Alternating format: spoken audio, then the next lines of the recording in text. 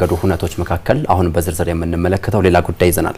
መቀመጫቸውን አዲስ አበባ ያደረጉ የዲፕሎማቲክ ማህበረሰቦችና የልማት አጋሮች ዛሬ ገለጻ ተደርጎ ነበር በጠቅላይ ሚኒስትር ጽፈት ቤት የግንቦት 20 በዓልን በማስመልከትም እንደዚሁ የችግኝ ተከላ ስነ ስርዓት ተካሂዷል።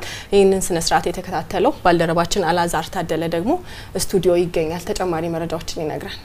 አመሰግናለሁ ሶዶና ጸገነት በዛሬው ዕለት መቀመጫቸውን በአዲስ አበባ ያደረጉ የዲፕሎማቲክ ማህበረሰብ አባላትና እንዲሁም ደግሞ የኢትዮጵያ የልማት አጋሮች ናቸው። በአጠቃላይ በሀገሪቱ የተከናወነ ስላለው የለውጥ እንቅስቃሴ ገለጻ የተደረገላቸው በዚህም ባለፉት አንድ አመታት የተሰሩ ስራዎች ጥቅል ስራዎችና ቀጣይ አቅጣጫዎችም ተመላክቶ ነበር። በዋናነትም እነዚህ የዲፕሎማቲክ ማህበረሰብ አባላት በተደጋጋሚ የሚጠይቁት አንድ ነገር አለ። እሱም የደህንነትና የኢኮኖሚ ጉዳይ ነውና በዚህ ጉዳይ ላይ ነው ገለጻ የተደረገላቸው። በገለጻውም ታዲያ ኢትዮጵያ ሀገሪቱን ደህንነት በማስጠበቅ ረገድና በኢኮኖሚ ረገድ ምን አደረገች የሚለው ገለጻ ተደርጎላቸው ነበር።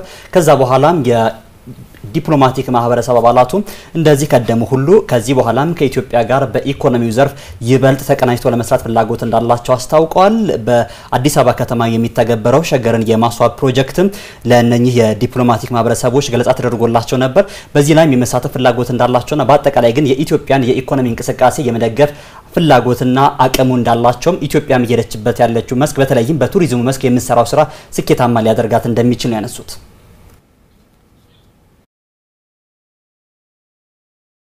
On behalf of my country, what I can tell you is that we will continue to support the reform process in Ethiopia. ሀገሬን ወክዬ ስናገር የጀመራችሁትን ማሻሻያ እንደግፋለን። በተለይም መልካም ልምድን በማካፈል እገዛ እናደርጋለን። ከዛ ባለፈም የኢትዮጵያ ኢኮኖሚያዊ አጋር በመሆን ሚናችንን እንወጣለን። የውጭ ቀጥተኛ ኢንቨስትመንትን የሚወስኑ የመሬት ኃይልና ሎጂስቲክስ ዘርፍ ላይ እያደረጋችሁ ያለውን ማሻሻያ እናግዛለን። ኢትዮጵያ በኢኮኖሚው ዘርፍ እያደረገች ያለውን ማሻሻያ የተመለከቱ መረጃዎች ካሉትና ወደፊት ከሚመጡ ኢንቨስተሮች ጋር ለመለዋወጥ መሰል ውይይቶች ጠቃሚ ናቸው። And therefore it would be very useful if such kind of information and presentation could also be shared with our existing investors as well as our incoming investors. Ethiopia can utilize its very charming, attractive and fascinating ኢትዮጵያ ባላት ዓለም አቀፍ ቅርሶች በርካታ የውጭ ምንዛሪ ማግኘት ትችላለች። ይህን አቅሟን በአግባቡ መጠቀም ከቻለችና በተለይም ሃይማኖታዊ ቅርሶቿን ከቱሪዝም አንፃር ብትጠቀም ጠቀሜታው ከፍተኛ ነው የሚሆነው። might be hugely attracted to your የኢትዮጵያን አጠቃላይ የኢኮኖሚ እንቅስቃሴ በሚያመለክተው ሪፖርት ላይ ታዲያ በገንዘብ ሚኒስቴርና በጠቅላይ ሚኒስቴር ጽፈት ቤት አማካይነት ነበር የቀረበው። ላይ ከተነሱ ሀሳቦች መካከል አንደኛው በቀጣይ ሊተገበሩ ስለሚችሉ የልማት እንቅስቃሴዎች ነበር። እነዚህ የዲፕሎማቲክ ማህበረሰብ አባላት ታዲያ ከዚህ ቀደም የኢትዮጵያ መንግስት በዋናነትም በኢንዱስትሪያል ፓርኮች ልማት ላይ ተኮሮ ኢኮኖሚ እንቅስቃሴውን እንደሚቀጥልና ባለሀብቶችንም በዚያ ዘርፍ ላይ ለማሳተፍ እንደሚሰራ አስታውቆ ነበር። አሁን ላይ ታዲያ መንግስት በተለይም ደግሞ ለኢንዱስትሪያል ፓርኮችና ለአግሮ ኢንዱስትሪያል ፓርኮች ምን አይነት ትኩረት ሰጥቷል ትቶታል የፖሊሲ ለውጥ በዚህ ረገድ ውስጥ አለው ብሎ ጠይቀው ነበር። የገንዘብ ሚኒስትሩ አቶ አህመድ ሺዴ ለዚህ ምን ላይ ሰጥተዋል? We will continue to focus on industrial park and agro-industrial park development which is very fundamental. በኢንዱስትሪያል ፓርክና በአግሮ ኢንዱስትሪያል ፓርክ ላይ አሁንም ትኩረት አድርገን እንሰራለን። የግሉ ዘርፍ ኢንቨስትመንት ለመሳብም ሆነ ኢንዱስትሪ ለማልማት መንግስታችን ትልቅ ጠቀሜታ እንዳለው ይረዳል። ዋናው ጉዳይ ያሉንን ፓርኮች ውጤታማ ማድረግ ላይ ነው። ከዚያ ውጪ ጥቂት ነው አዲስ የምንገነባው። ለዚህም የሚያስፈልገንን በጀት በሙሉ አግኝተናል። which we have already secured the financing. We will continue በዚህ መድረክ ላይ ታዲያ ከተነሱ ጥያቄዎች መካከል አንደኛው እነኚህ የዲፕሎማቲክ ማህበረሰብ አባላት በኢትዮጵያ ላይ ስላለው አጠቃላይ እንቅስቃሴ ጠይቀው ነበር። በተለይ ከደህንነት አንፃርና አሁን ላይ በሀገሪቱ በርካታ ሰዎች በሀገር ውስጥ መፈናቀላቸው ይነሳል። የአንዳንድ ቦታዎች ላይ የፖለቲካ ውጥረትም አለ ጠይቀው ነበር። የኢትዮጵያ መንግስት ይህን ጉዳይ እንዴት ነው የሚመለከተው ሲሉ ጥያቄ አንስተው ነበር። ጥያቄውንና ለዚህ ጉዳይ የተሰጠው ምላሽም እንከታተል።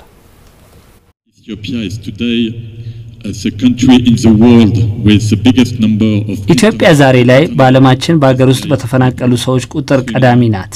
ከዚህ ባለፈም የፖለቲካ ውጥረት አለ። መንግስታችሁ ችግሩን ለመቆጣጠርና ለማርገብ እየሰራ እንደሆነም እናውቃለን። ሆኖም በአገሪቱ የተለያዩ አካባቢዎች ያለውን ውጥረት እንዴት ነው የምትመለከቱት? ሀገሪቱን ለማረጋጋትና አንድነቷን ለማስጠበቅ ቀጣይ ስራችሁ ምንድነው? So my question very basically is how do you assess the situation from this point of view, the tensions between the different communities in the country? 3 years up to the reform, there was galvanizing big momentum of national tensions. ከለውጡ በፊት በነበሩ 3 ዓመታት እዚህም እዛ በተፈጠሩ ግጭቶች ሀገሪቱ ከፍተኛ ውጥረት ውስጥ ገብታ ነበር። ይህ ውጥረት በለውጡ ምክንያት ረግቧል። ስለዚህ ለውጡ በህዝብና በመንግስት መካከል ያለውን ግንኙነት ጠንካራ አድርጎታል። ኢትዮጵያውያን ለውጡን ስለሚደግፉ ወደ ለየለት ግጭት ሊያመራ የነበረውን ውጥረት መቆጣጠር አስችሏል። በዚህ ረገድ ትልቅ መሻሻል ቢኖርም አሁንም በአገሪቱ አንዳንድ አካባቢዎች ችግር አለ። እነዚህ ችግሮች በቁጥር ቢያንሱም ለመቆጣጠር ግን ጥረት እያደረግን ነው። ሁሉንም ማወያየትና ችግሮቻቸውን ቀርቦ መረዳት ደግሞ ዋነኛው የመፍትሄ አካል ነው። Quite a big concern and we are addressing it, and definitely now the frequency and the incident has now subsided. ስለ ችግኝ ተከላው ነገርና እናጠናቀቅ። እኚህ የዲፕሎማቲክ ማህበረሰብ አባላት በጠቅላይ ሚኒስትር ጽፈት ቤት ግቢ ውስጥ የተከናወኑ ያሉ አጠቃላይ የልማት እንቅስቃሴዎችንም ጎብኝተው ነበር። ከዛ ባለፈ እንደ ሀገር 4 ቢሊዮን ችግኝ ለመትከል ይፋ የተደረገ አንድ ፕሮጀክት አለ። የዚህ ፕሮጀክት አካል ለመሆንም በጠቅላይ ሚኒስትር ጽፈት ቤት ግቢ ውስጥ ታዲያ እነኚህ የዲፕሎማቲክ ማህበረሰብ አባላትና የኢትዮጵያ የልማት አጋሮች በዛሬው ዕለት ተገኝተው የችግኝ ተከላ ማከናወነው ነበር። በዚህ ስነ ስርዓት ላይ ጠቅላይ ሚኒስትር ዶክተር አብይ አህመድም ተገኝተው እሳቸውም የችግኝ ተከላ አድርገዋል።